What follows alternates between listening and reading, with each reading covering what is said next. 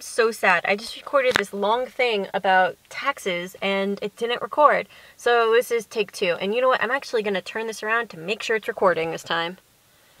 Look at that, it's recording. Awesome. So I just got back from getting my taxes done, and I had to pay $140 for the service of getting my taxes done.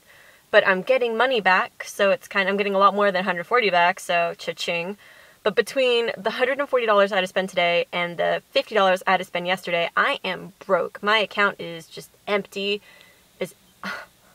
And I have this much gas to last me till forever. Let's see, will that show up? Yeah. So I can't go anywhere, can't do anything, and it sucks. Although I am glad that I chose to temporarily move back in with my parents, because right now if I had to pay rent, if rent was due, I would be freaking out. I wouldn't have money. I would be crying in the corner of the backseat of my car, because that's where I'd be living. So, with my guinea pig in the front seat.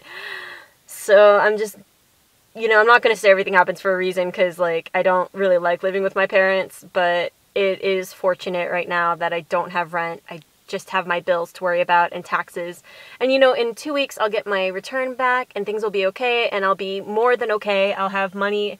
I'll actually have more money to put towards my credit card, which is good, because I'm trying to pay that, thing down, because it's awful and I hate it.